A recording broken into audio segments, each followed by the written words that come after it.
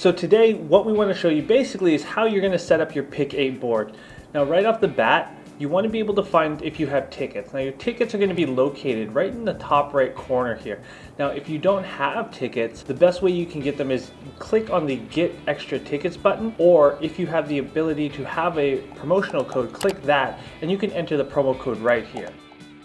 Now if you also want to understand what you can earn for prizes, you can go to this question mark up in the top left hand corner of the screen here, and if you want to click that, it gives you a very simple guide on what the prizes actually are available. If you do get 4 bingos, that's actually going to be worth $1 million. Now if you get 3 bingos, that's $10,000, and 2 bingos is $10. The monthly winner for the most cells activated will actually earn $1,000. So now what you want to do when you're finding players for your Pick8 board is very simple and very straightforward.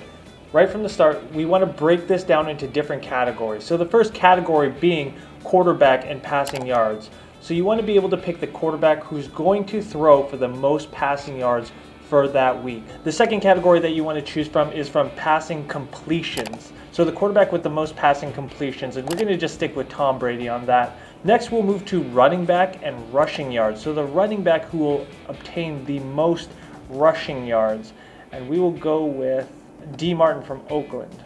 Running back and receiving yards, and we'll just go with Christian McCaffrey. So the next one we're going to choose is wide receiver or tight end for receiving yards. Now this is very simply the receiver or tight end who has the most receiving yards for that week. Now if you scroll down to the bottom, you will have the option of choosing the other. If any receiver that isn't listed here does end up leading the NFL for that week, then the other will be highlighted and you will get that board piece. So next we're going to move to wide receiver and reception. So obviously the wide receiver who will have the most receptions for the week. Field goals made is obviously very straightforward.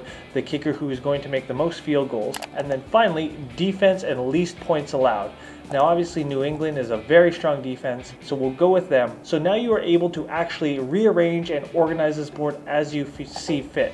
So you can do this and this. Now you have to remember though that bingos are only going to count if they are diagonal, horizontal, or vertically through that center cell right here. So that is going to be it. Now all you have to do after that is hit submit, and that is all you need to do.